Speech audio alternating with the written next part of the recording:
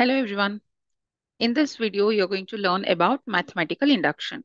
This is a compulsory question you will get in your question paper. So if you are from BCA, then you have BCS-12, which is basic mathematics, which is there in your BCA first semester.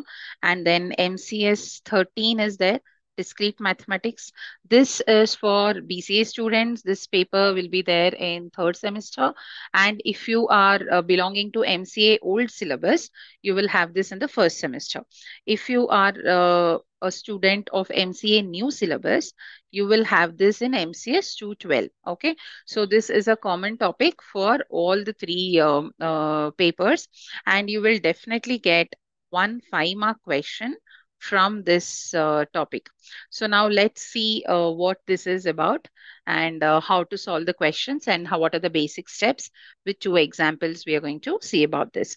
So now what is mathematical induction? So mathematical induction is a type of proof. Many theorems in maths states that Pn is true for all positive integers. So we have so many theorems which says this is true for all these positive integers. Best example given is that sum of first n positive integers is 1 plus 2 plus 3 up to n, which is n into n plus 1 by 2. So sum of first n natural numbers is n into n plus 1 by 2. You would have learned this formula in various topics. So under arithmetic progressions and all that, you would have learned this formula. So to prove this type of statements, which involves natural numbers, we use mathematical induction as a method of proof. So this is one of the methods of proof, and this is one of the direct methods of proof. In maths, there are two types of proving a statement. So you have direct proof and indirect proof. Under direct proof, there are like 2, 3 different methods. Mathematical induction is one such method. Mathematical induction is used to prove statements which involves natural numbers, and we can give a generalized formula for this.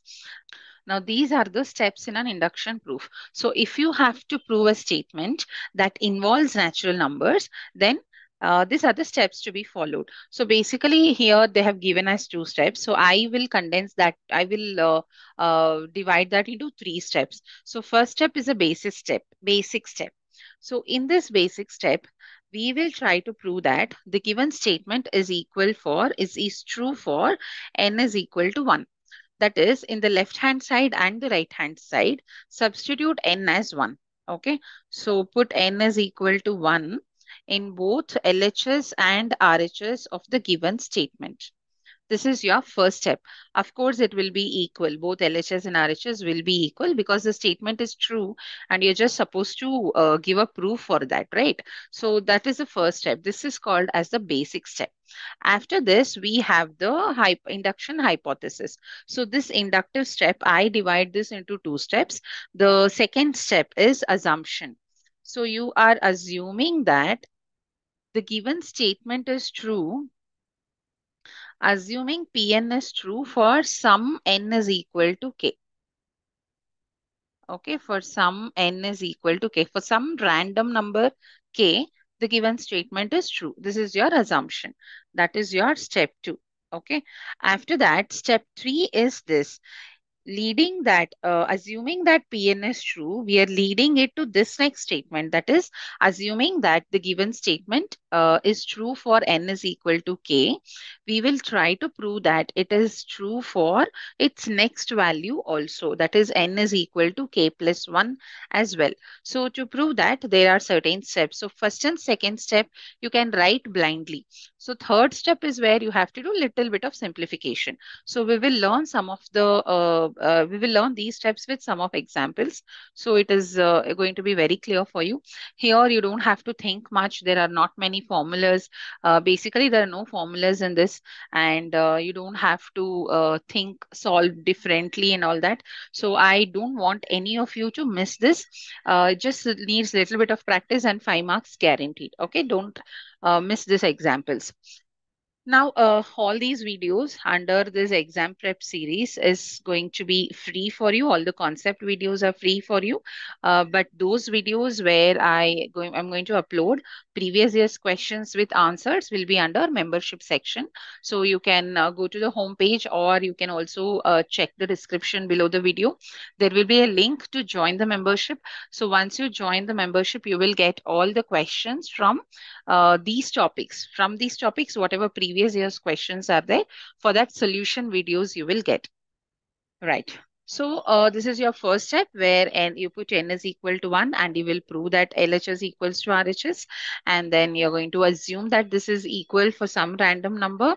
And then you're going to prove the given statement for n is equal to k plus 1. Okay, these are the three steps. In third step, you will have a little bit of simplification. Now we will take an example and we will see how to present the answer.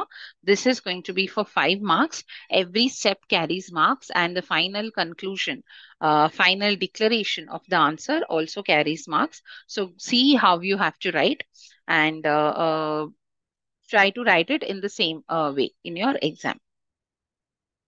Okay, so we will solve one example here.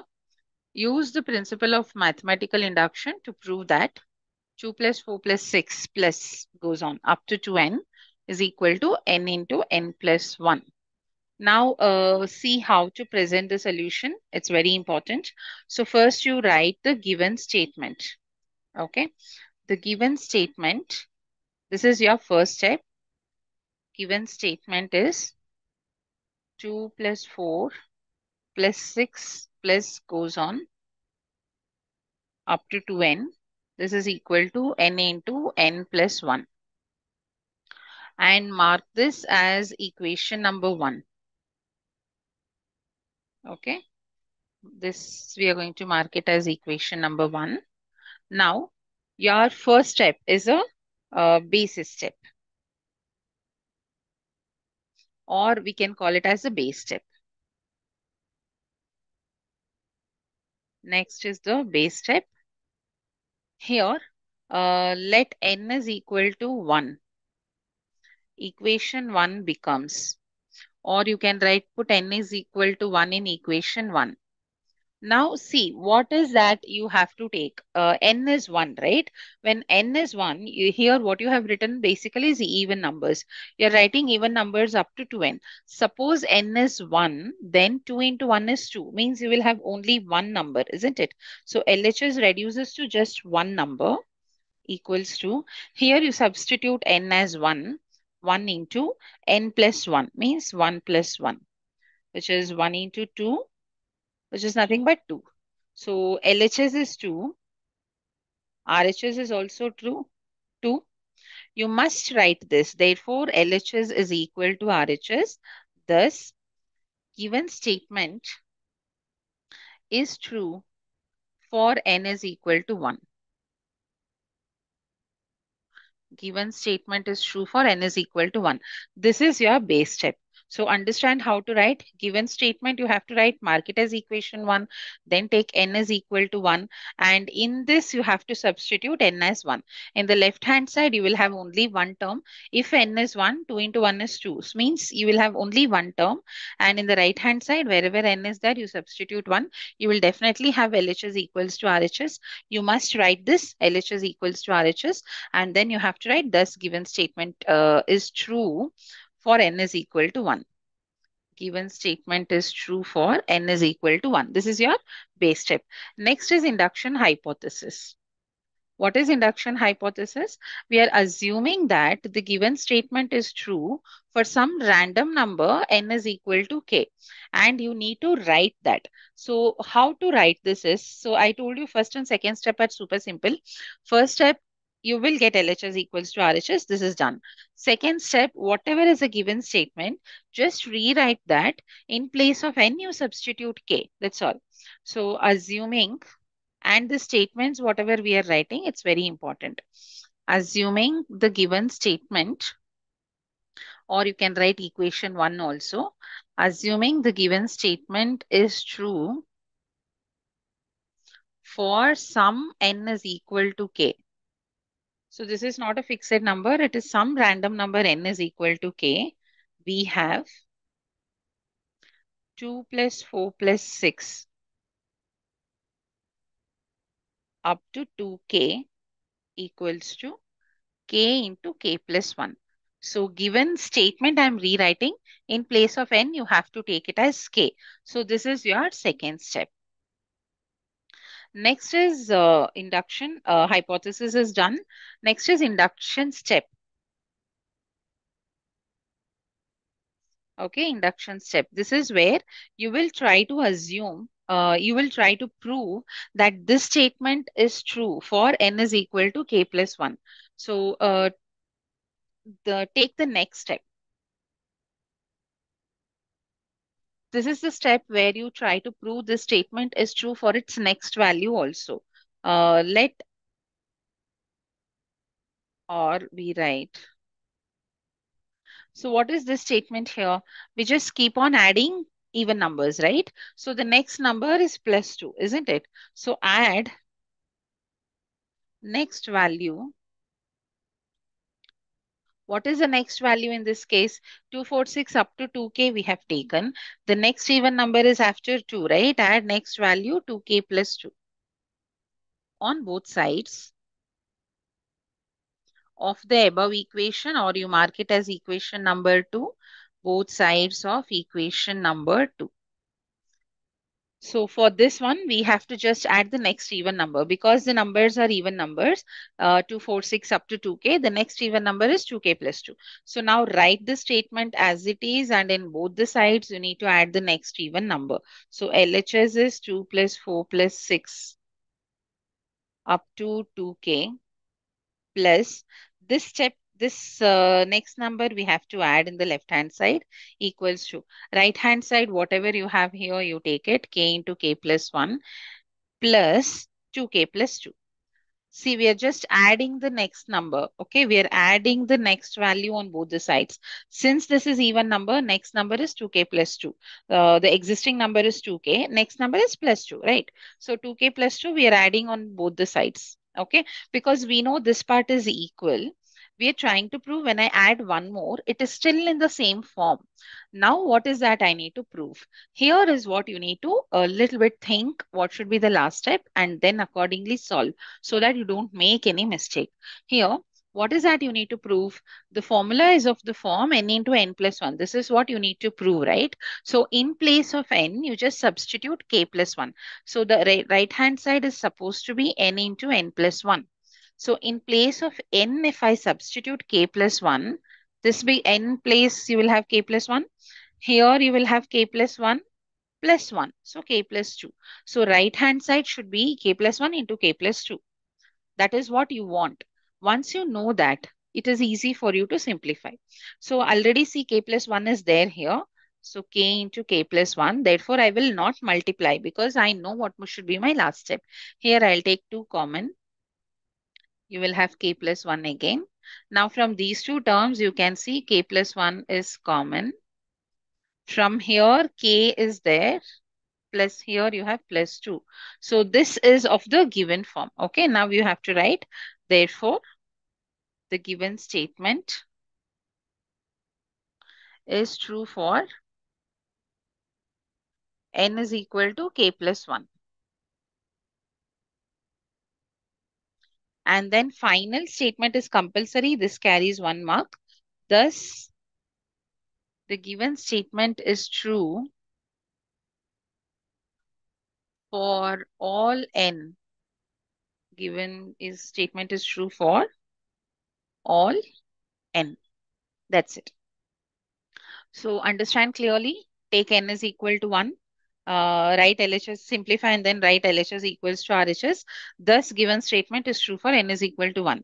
Next is induction hypothesis, where the given statement, you just rewrite it by replacing n with k. Okay, so we just have 246, here 2k, here k into k plus 1. That is your second step. In the third step, whatever, observe what type of numbers you are adding. Here we are adding even numbers. So right now we have taken up to 2k. Next number is plus 2, right? So 2k plus 2 is the next number. So that next number you have to add on both the sides. Add next value which is 2k plus 2 on both sides of the equation. So 2k plus 2 I am adding here in the left hand side, here in the right hand side as well. So after adding this, now you need to simplify only the RHS. How you have to simplify? K into k plus 1, I can also write it as k square plus k, right? Don't do that. Instead, before you start simplification, from the question, find out what should be your last step. In place of n, you substitute k plus 1 and see that you are supposed to get this k plus 1 into k plus 2. So try to simplify such that you get that step. And here we see that there is no need of multiplication. You just take 2 common here, you get the required form. Once you get that, write this two separate statements. It is must. Given statement is true for n is equal to k plus 1. Then thus the given statement is true for all n. And you can say therefore equation 1 is proved, or the given statement is proved. Okay, so this is your induction, mathematical induction used to prove mathematical statements involving natural numbers. This will carry 5 marks for BCS-12 basic max, MCS-13 discrete max, and MCS-212 discrete max. So make sure you don't miss this one. Practice well. Not very difficult. It's very simple if you know the trick how to write your final step. And this will ensure that you will get 5 marks without any confusion. So again, I'm repeating, concept videos with some such example will be there for free. And previous year's questions from this topic with solutions will be there under membership section. So you can use the link present in the description below this video and you can join the membership. You will get previous year's questions plus solutions, not just for this subject, for other subjects as well. And I'm giving you the disclaimer. I'm not telling you for all BCA, MCA subjects, for every subject, for all questions, you're not going to get the answers there. All the important topics will cover here. And for these topics, whatever we are covering, the respective questions with solutions will be uploaded there. As much as possible, I'm going to upload. Okay, so the amount that you're going to pay is extremely low for the number of videos that I'm going to get. And I will try to upload as many videos as possible. Okay, see you in the next video. Bye-bye.